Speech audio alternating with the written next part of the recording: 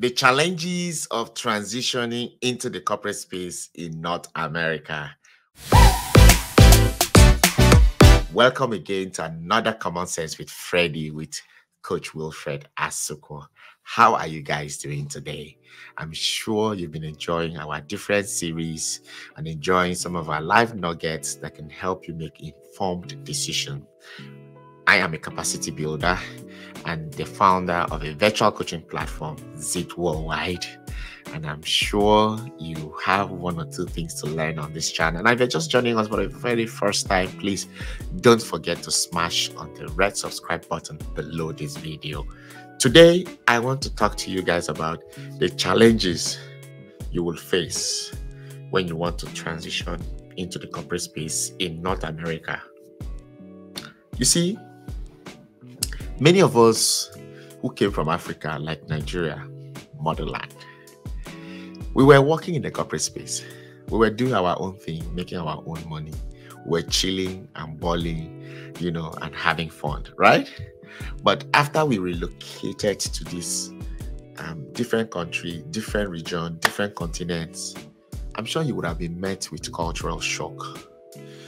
And the interesting part of it is that you would have desired to continue the corporate path you were before you relocated to these countries. You would have loved to continue to be in that space, making that amount of money. But you see, one of the first challenges you are going to be faced with, the people that you are going to be staying with, the people that will receive you, the people that will first be your host, will determine how far you will go. If they don't understand how to transition into the corporate space, they will tell you just what they are feeling or what they think. And to be candid, some of them may have known the challenges, but they won't tell you. They may be telling you something differently. For example, some will tell you, oh, your degree doesn't matter. Some will tell you, oh, you cannot use your degree to get into the corporate space. Some will tell you, oh, you cannot do it. That space, oh, is very challenging. The only space is nursing.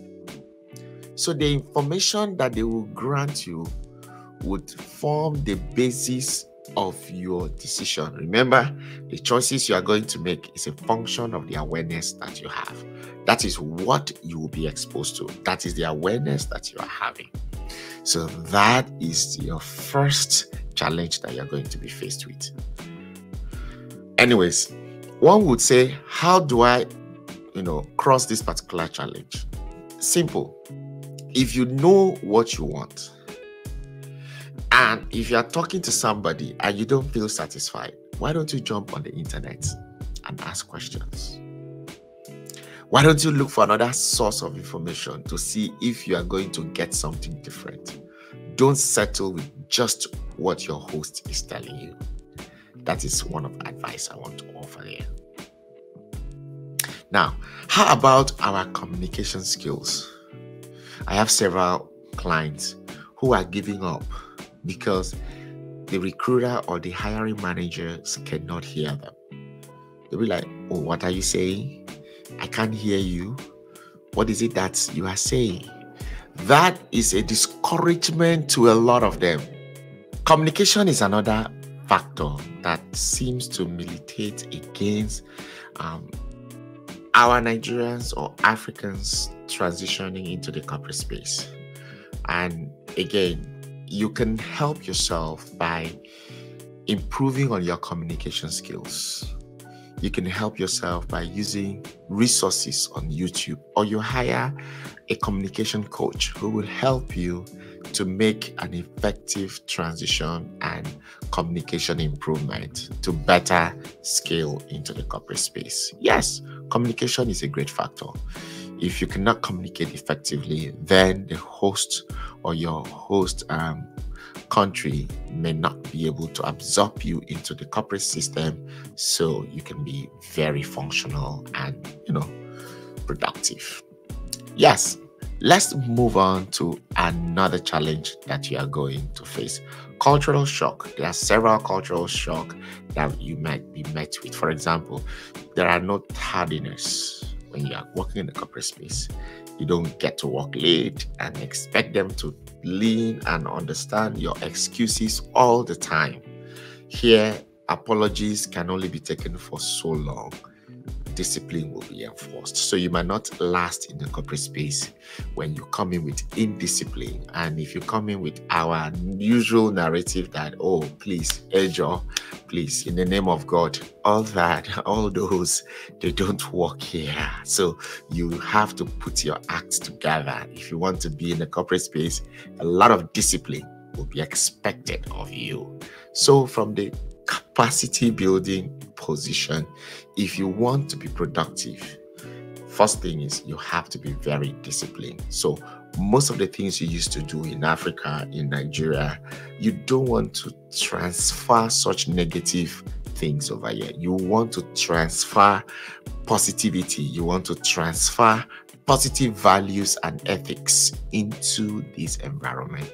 Your organizational skills must be top notch. How about your time management skills? It must be on point. You don't want to be called for a conversation. You've been coming late. You've been tardy with your time sheet. So what's going on? Very important. Very important.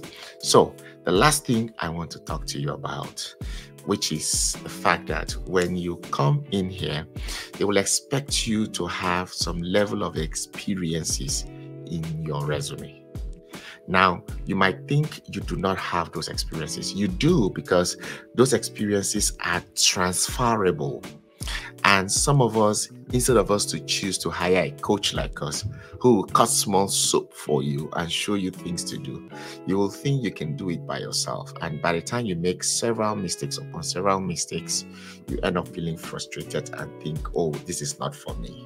So I will encourage you to hire a coach.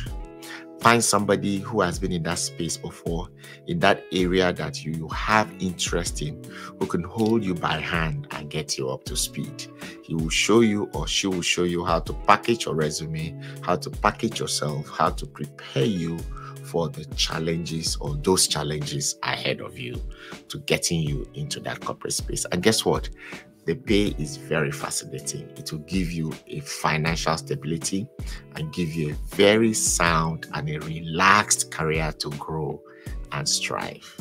I'm sure these few nuggets will help your common sense, because this is coming from Coach Wilfredasuquo on Common Sense with Freddie.